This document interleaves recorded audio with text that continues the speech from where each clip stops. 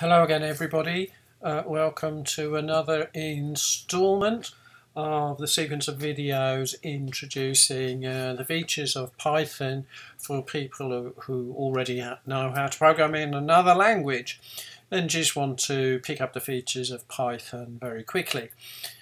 Now, as you program already, you realise there's still some features of whatever it is programming language you know that I haven't shown the Python equivalent of. And that's what we're going to get to today, and that's really forms of encapsulation, particularly subprograms or functions or whatever they might be in your favourite language. So let's go back to looking at our code, and we can go through some examples of how that works. So we're going to look at different kinds of encapsulation, code encapsulation, data encapsulation. So most programming language has some kinds of function. So we use the def keyword in Python to introduce a function, and it's followed by some brackets, which is where the arguments go. And even if there are no arguments, you have to do that, and it put the colon, and that shows the indentation, and now we're in the body of the function. So if we were backed off the indentation, we would be no longer in the body of that function. So we could do a very simple function, and those of you who know some internet memes, I could have my function return a random number. It is random. I've just rolled a die and I got 4, so I can always get a random number by calling my function. Well, it's a bit of a joke, isn't it? So how do I call my function? And we have to have the parentheses in place if we're going to call my function, and I can run it, and then we get my random number of 4 printed out. That's quite straightforward. I will put a note here for something coming up in the future. So depending on your language, this is actually a shorthand notation because in Python it's dynamically typed and functions are first-class objects, so actually this is a shorthand for assigning a lambda function to a variable. But as it happens so often, we can use the def keyword. We'll get into lambda functions and functions as first-class objects a bit later, but as you already program, I thought I'd briefly mention it. But if you're in the beginning of your programming experience, you would go, what's that? So we'll start with the simple way. Okay, let's have some arguments. So my arguments can be x and y. I'll put them in, but we're not typing them. And I can return some operation of adding x to y, and then I can give the 2 arguments that I want. So now my function will be performing addition of x and y, and I'll be printing that value of 1 and 2, and I run that and I'll get 3. But actually all of the functions in Python, because it's dynamically typed, are really what many languages call generic, and I can give arguments of different type. I can give an argument that are a string. So I can call my function of 1 and 2, and now these are dynamically typed as strings, and the plus operator is defined for string, and I get string concatenation. So there are quite a few consequences of that, but it gives you an idea of the kind of thing that you can do in functions in Python. Now, those of you you're all experienced programmers, and you know we'll use functions for making the code clear, for repeating common phrases of code over and over again, or for functional programming, like you do in some functional programming languages, and all kinds of things like that. So that's basically what we need to know about using functions for the time being. And of course we can pull in functions from lots of APIs or libraries that there are available in Python, and that's one of the reasons for choosing Python. So another omission that I've made in what I've told you so far is input-output. So I haven't told you too much about input-output and using some files. I've done the print statement, but I haven't looked at the wider mechanisms. So using a file is quite simple. I can just call the open, and I can just give it the name of the file. So I've got a junk file, and in fact if I'm using Jupyter I could look here and I've got the names of the files that I've got here, but I happen to know I've got a file called junk.txt, and a second parameter says is used to say if I want to read the file, write to the file, append to the file. So standard properties that you get on an open. So I can open a file, I can do some operation to extract something from the file. So I can do my file and I can call the read method from there, and then I can print the stuff that I get from the file. So there we are, and I've just got a piece of text out of my file. And if we wanted to know more about reading different types, which can be done with type conversion or the other methods, of course, as an experienced programmer, you can go and look in the documentation there.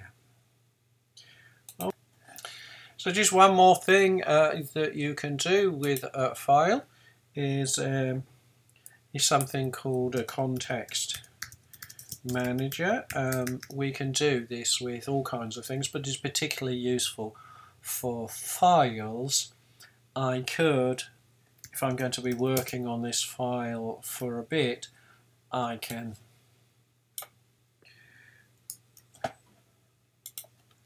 use a with statement and introduce the context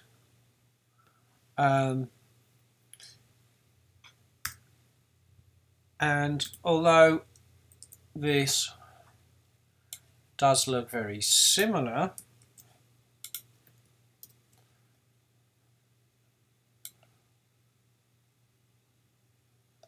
I can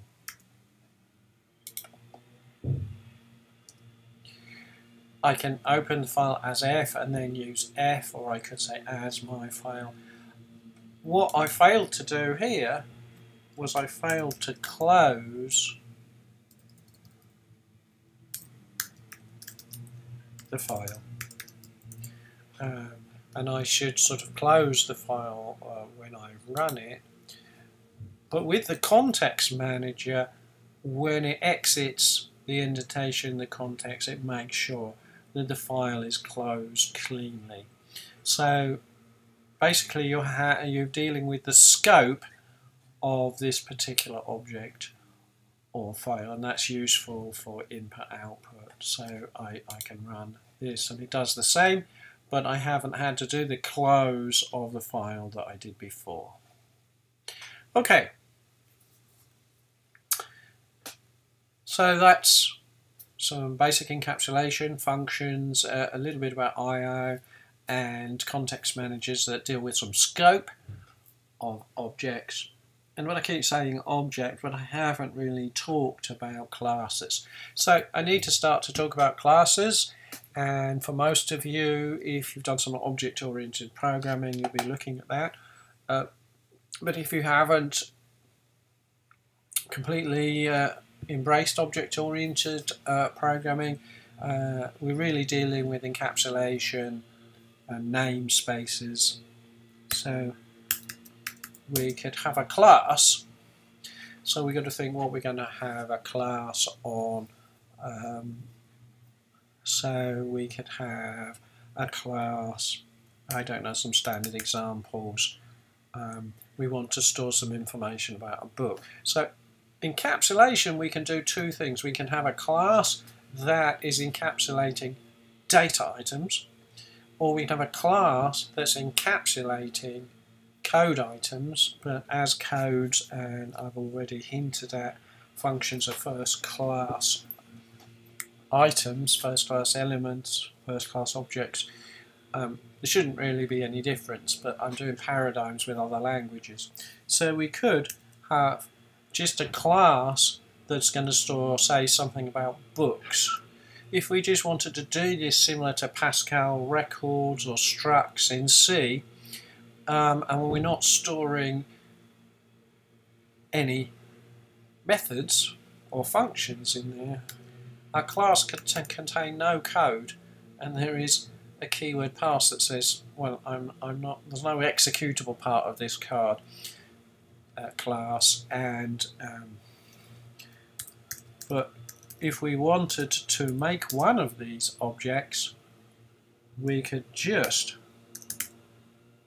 instantiate it, and that makes one individual book object.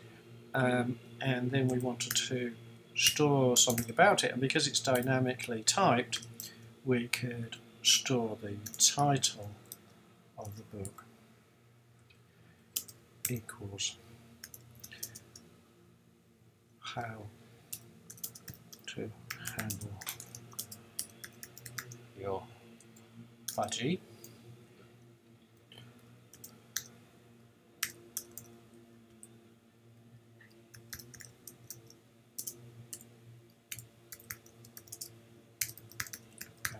An author to the book, and then we could see what happens if we printed my book.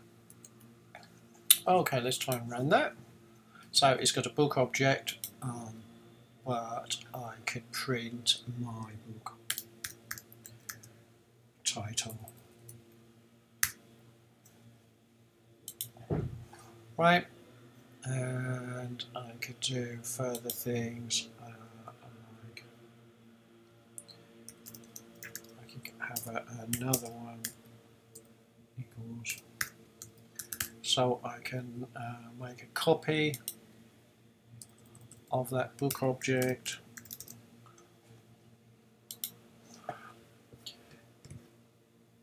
Now, some other things, one of the things you can do, and you do see in other programs, I can actually say that this class book is an object, and that will still run the same. So you will see some that say bracket object and some don't. The details of the intricacies of that I'll leave. I'm putting that in there if you look at other Python texts or help material, because it's varied between Python 2 and Python 3. If it helps you understand it, you can say this is an object, or if you miss out the bracket object, it assumes it's there anyway. It's to do with inheritance from objects. Right, now that might make some people uncomfortable, or maybe we want to force it that the class of, well, I'm going to call it books, so that we don't get into a name clash in my code. And I can optionally say that I'm making an object. So say I want to force this to contain a title and author. I can have an object initiator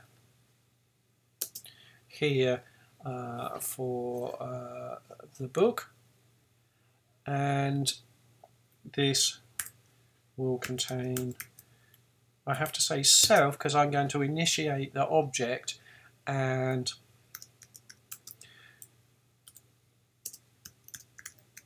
that means when anyone creates one of these. So basically this is a special kind of method inside. So this is a code that's part of the object books, and then I can say self.title title is equal to title, and self dot author is equal to author, and now I've done the initialization of the object book. So now I can say my book becomes a book. But if I just try and create a book, oh, I didn't want a semicolon there, I'm still thinking C or algol, but notice it didn't bother. Anyway, so I do a run here and I should get an error. You see, it's now saying, wait a minute, you've got to give me a title and an author. So now I've got to make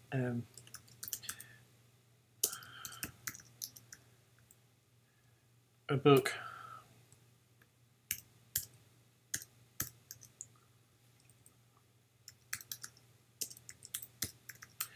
called Sick Parrots. So I've given a title and an author now. And it should create, I've called it books.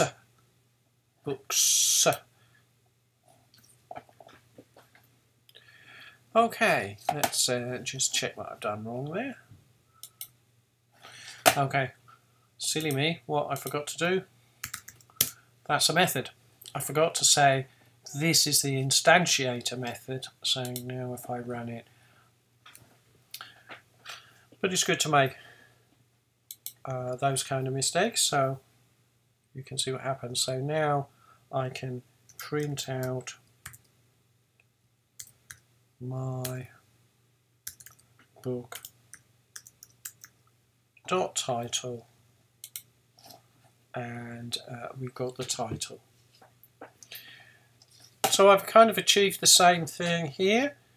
I've just created a generic object, and because the language is dynamically typed, I can stuff whatever fields I like inside the object at runtime, or I can introduce a fixed structure for the object, and put some enforcement in the instantiation, which you get in some languages. Now I can add other methods in there. So for example, if you're object oriented, you can put putters and getters. So if I wanted to, I could put a method that gets the author, so I have to say self, and I could return self.author, and I could put a method called get title, which could return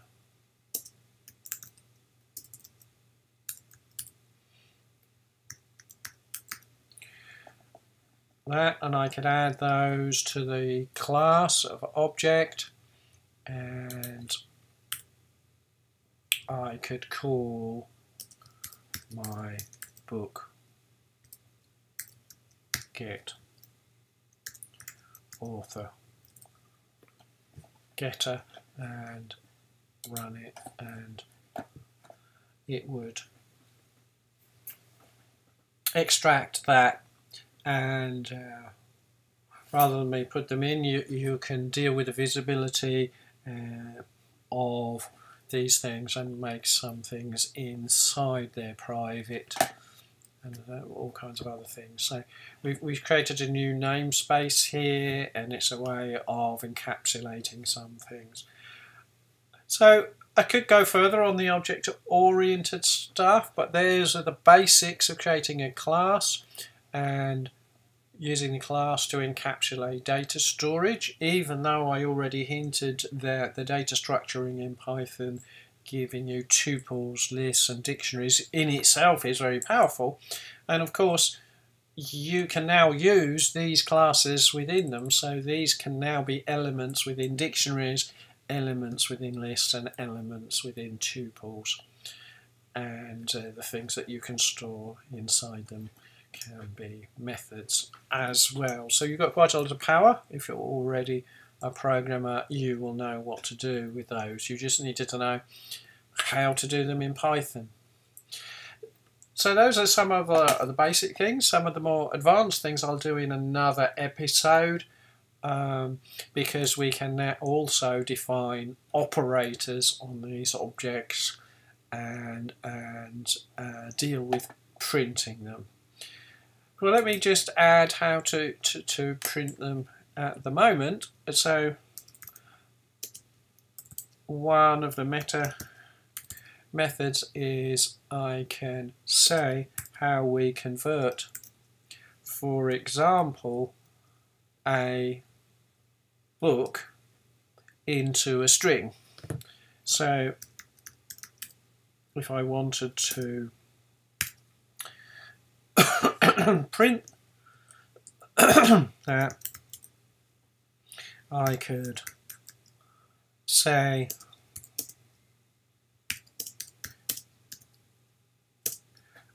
just say something like, if we wanted to print a book with title by author, so now I can print my book, and it knows to use this type conversion meta method in for this object. So let me just run that for you, and now it's realized to print I needed a string. Inside the method we've automatically given another method for string conversion which generates this string, and we get that string printed out. And there's various other meta methods that we can do with objects, but I think I'll touch on them in a future episode. This episode's probably long enough for now, and I've given you most of the things now over these few episodes that most programmers would need to get started, and I'm going to add some more things that Python programmers will probably be shouting out now. Why don't you tell them about this, this and this features, coming up in a future episode. But I don't want to confuse too many viewers who are just at the beginning of their programming experience and will get confused by some of the features that they don't know how to do currently. So some of it will be learning new programming things through the medium of Python. So I hope you found that useful, and another episode will be coming up, and as I said, we're going to get more and more into advanced features of Python. So thank you for your time, and I'll be up in a few days with another episode.